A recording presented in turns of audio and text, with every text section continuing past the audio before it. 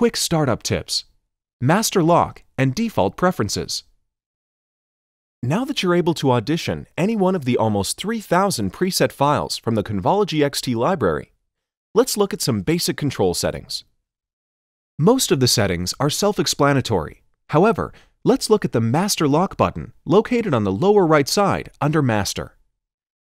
If Convology XT is inserted on an FX bus, you would typically set the wet-dry mix to 100% and lock the master controls to prevent them from changing when you change presets.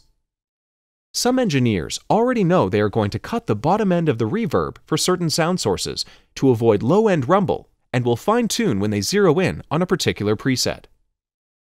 To keep your adjustments to specific changes you have made, make sure that the Select Default Parameters on Default IR Preset Change in Preferences is not checked.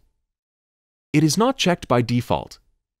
If you would like all settings to return to baseline when you click on any preset, go to the gear icon, click Preferences, then check the box that says Select Default Parameters on Default IR Preset Change, and this will return all plugin settings back to the original unaltered state.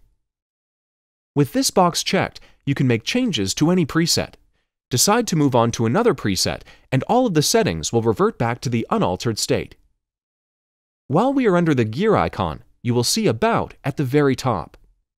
This section lists your current version of the Convology XT plugin, the type and bit. For example, VST2 32-bit, VST3 64-bit, or AAX 64-bit, etc. This section also includes all of the library content that you have purchased, including licenses and whether they are registered, in demo mode, or expired.